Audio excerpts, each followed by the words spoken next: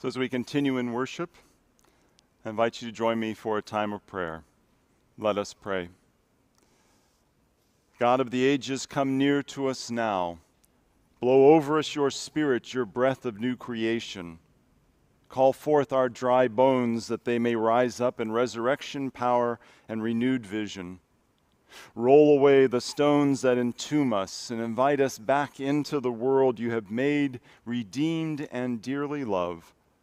For by your words of Scripture and by your word made flesh, Jesus the Christ, may you be with us, for you are our rock and our Redeemer. Amen. And so the second scripture lesson continues with the story that Tucker and Libby read for us earlier. This is a reading still from the book of Exodus, first chapter, verse 22, reading on through the second chapter, verse 10. And it's the story of the birth of Moses. Listen for the word of God. Then Pharaoh commanded all his people, "Every boy that is born to the Hebrews you shall throw into the Nile, but you shall let every girl live." Now a man from the house of Levi married a woman from the house of Levi, and the woman conceived and bore a son. And when she saw that he was a fine baby, she hid him 3 months. And when she could hide him no longer, she got a papyrus basket for him. And she plastered it with bitumen and pitch, and she put the child in it. And she placed it among the reeds on the bank of the river. Her sister stood at a distance. His sister stood at the distance to see what would happen to the child. The daughter of Pharaoh came down to bathe at the river while her attendants walked beside the river. She saw the basket among the reeds and sent her maid to bring it. And when she opened the basket, she saw the child, and he was crying, and she took pity on him. She said, "This must be one of the Hebrews' children." And then the child's sister said to Pharaoh's daughter, "Shall I go and get you a nurse from the Hebrew women to nurse the child for you?" And Pharaoh's daughter said to her, "Yes." And so the young girl went and called the child's mother. And Pharaoh's daughter said to her, "Take this child and nurse it for me, and I will give you your wages." And so the woman took the child and nursed it. And when the child grew up, she brought him to Pharaoh's daughter. And she took him as her son, and she named him Moses, because she said, "I drew him out of the water." This is the word of the Lord. Thanks be to God. Friends, I want you to remember this quote. There are years that ask questions and years that answer. The quote comes from the novel Their Eyes Were Watching God by the African-American writer Zora Neale Hurston. Nowadays, I hear lots of people say that they just don't know what tomorrow holds. Kids are going back to college, but will they be safe? Schools are now going to do online learning for 9 weeks, but what comes after that? Can the family-owned business, can the local restaurant, can the renter who's behind in their payments survive another 3 months or more of this pandemic? What does the future hold for us here in Pittsburgh, in America, frankly, in the world around us? The year 2020 is shaping up to be a year that asks questions. Think about it. It has already asked us fundamental questions about the way we live, the choices we make. We've long been living as a consumer culture, but what happens when buying things doesn't solve our problems anymore? We've long lived as a tourism culture, flying everywhere, burning lots of fossil fuel in the process. But what happens when we can't travel safely to new places? For decades, we've relied on a flawed, inequitable healthcare system that's inefficient, that's awash in paperwork, that doesn't provide basic care for every American.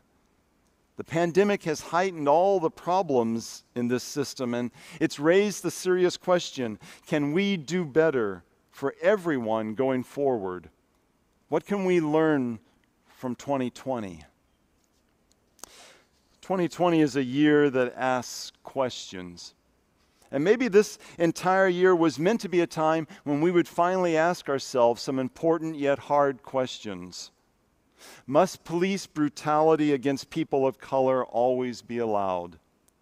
How can I slow down the busyness of my life so that I can truly stay connected with the people I love? If church is no longer being defined as 1 hour a week spent inside a sanctuary, can I discover new ways to live out my faith and new ways to live into God's presence that's near me all the time? Maybe the silver lining of 2020 is that it's calling us to ask these questions without expecting an answer right away. Calling us to grapple with and to think about and to pray over these things so that perhaps 2021 can be, in Neil Hurston's words, a year that answers. Now, far be it from me to speak for God, but I have it on pretty good scriptural authority that God is known for taking the long view of things. There's a famous verse from 2 Peter about how one day is like 1,000 years to the Lord. Psalm 90 talks about how from everlasting to everlasting you are God. God is always focused on the big picture, moving from the dawn of creation within a plan of redemption that touches every generation of human history between right now on to the horizon at the end of time. Now, sure, our focus right now might be on August 2020. And yes, God is both aware of and concerned for us right here and now. But God's awareness and God's concern is shaped by a larger, big-pictured perspective, one that is seeking to bring healing to the world, to bring fullness of life to as many people as possible between now and that end-of-time horizon. We need to let that concept sink in. So, for example, today we heard a story from long ago, a story about the birth of Moses found in Exodus chapter 1. But Exodus isn't the first book of the Bible, Genesis is. And Genesis starts with the bigger picture story, a story of the 7 days of creation, of Noah's family being saved on that small ark, of Abraham and Sarah being called to a new land, of their son Isaac and Rebekah giving birth then to Jacob, who with his wives gave birth to the children and the sons that would become the leaders of the 12 tribes of Israel. And one of those sons, Joseph, would be the one to rescue the Hebrew people in a time of famine by bringing them to safety in the land of the Egyptians. That long history of Genesis doesn't stop and go away once we turn the page and start reading Exodus chapter 1. And suddenly in Exodus 1, there's a new king in town, a new Pharaoh who doesn't remember Joseph and frankly who wants to destroy all of the Hebrew people. The God of creation, the one who shapes this long view of history, now runs into a Pharaoh of anti-creation, a Pharaoh who wants to thwart God's plans with his own idea of destruction. Back in those days of Moses then, a year's worth of questions were on the lips of every Hebrew family. They routinely were praying to God and asking, how long are we supposed to endure the harsh taskmasters who are ruthless in their demands, who are literally turning us into slaves in this foreign land? God heard those questions, and so God acted to bring them answers. And the answer came through 5 women, 2 midwives, a mother and her daughter, and a princess. And in each case, they had a choice to make, and in each case, they chose life over death. It was as simple as that. And that formula worked for them and still works for us today. Pharaoh's first edict tried to turn 2 midwives, Sipra and Puah, into murderers. He said to them expressly, "If you sit on the birthing stool and you see that the child to be born is male, then kill him." Now that edict went against their core values. It went against their community identity. It went against their very faith. And so they found ways to refuse it, to choose life over death. So when that plan didn't work, Pharaoh went further, and he said, "Throw every male child into the Nile, but save all the females," decreeing a genocide that, if it had been acted out, would have eradicated the Hebrew people within 2 generations. So in that day, Moses' mother did place her male child in the water, but this time she placed him there in a papyrus basket and set him afloat with a prayer on the waters of the Nile. And though the Pharaoh's law was intended for everyone in the land, Pharaoh's own daughter then chose to rescue a crying baby boy who floated by her, like the other women choosing life over death, and effectively, by her action, put an end to her father's own ruthless and heartless decree. Now, 3 things guided all 5 of these women: compassion, justice, and courage. Compassion. Compassion led those midwives to honor their calling to protect the vulnerable children entrusted to them. Justice. Justice led them to insist on doing what was right, as opposed to any policy of death or any feeling of helplessness and despair. And courage. Courage prompted them to speak truth to power, to act faithfully, to choose life over death. It's a simple 3-part ethical formula that still should guide us even today. Daily we need to ask ourselves, will this action I choose show compassion or not? Will it be just for all or not? And if my choice is going to go against and challenge something that's unrighteous or oppressive that's been imposed upon us, can I muster up the courage to do what I ought out of my own faith and trust in God's plan? I'm a big fan of Barbara Tuchman's writings, especially one book that she wrote many years ago called The March of Folly. Now, in Tuchman's book, she describes the times in human history when governments acted against their own best interests, stubbornly sticking to counterproductive policies even when there were other options available to them, and doing it through a succession of leaders even when there were other voices telling them that they were wrong and they should choose a different path.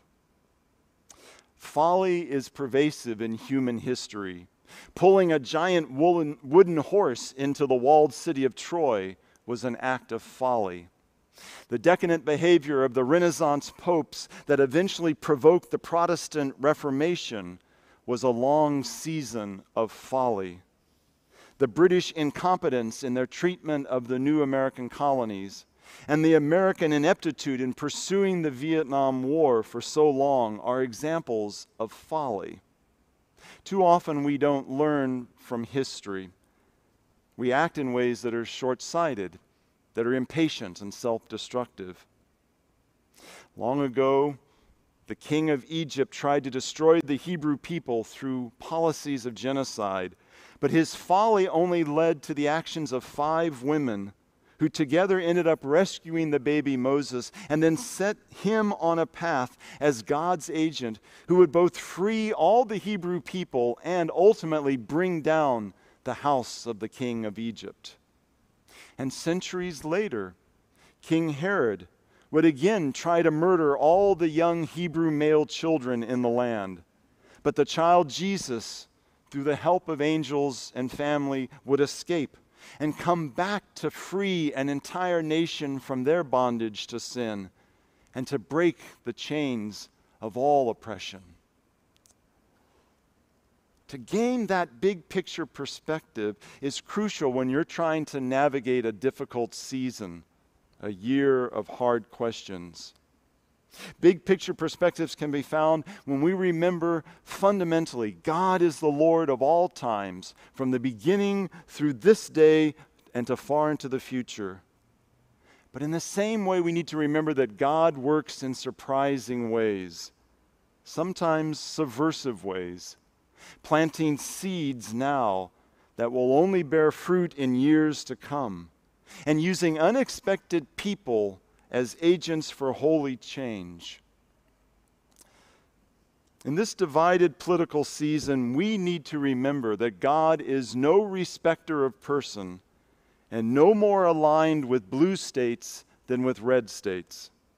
God has been at work in our land, in the young people protesting in the streets of our urban cities, but also in those households in rural communities where families are struggling to pay bills and avoid opioid addictions and somehow find their place in a changing, difficult global economy. Demonizing the left by the right, or demonizing the right by the left, serves no purpose for God's larger plans. Remember what the Apostle Paul wrote in 1 Corinthians 1. God chose what is foolish in the world to shame the wise. God chose what is weak in the world to shame the strong. God chose what is low and despised in the world, things that are not, to reduce to nothing the things that are. So let the one who boasts, boast of the Lord. God used two surprising unheralded agents, two midwives. God used a Hebrew slave and her daughter. God used a princess in the palace who could never sit on the throne herself in a male-dominated kingdom, and brought them together to protect the life of one child, the infant Moses. And years later, God would again come into the world in an unheralded carpenter's son from Nazareth, who would live and teach and heal, who would serve in humility and grace, who would die and be raised to life that all the world might be saved and set free at last. So if 2020 is going to be a year of questions, then let us all recognize the difference between short-term questions that we ask to serve our own interests and the long-term questions we are called to ask to serve God's plan. The women in the book of Exodus who helped birth a new chapter in God's plan for history call us to ask ourselves those simple three questions. Is your choice compassionate? Is it just for all? And do you have the courage by God's grace to act on what you believe, to speak truth to power, to choose life over death? We need new midwife schemes. We need faithful acts of defiance. We need to trust the big picture so that a new world may yet be born this year and for all the years to come. Amen.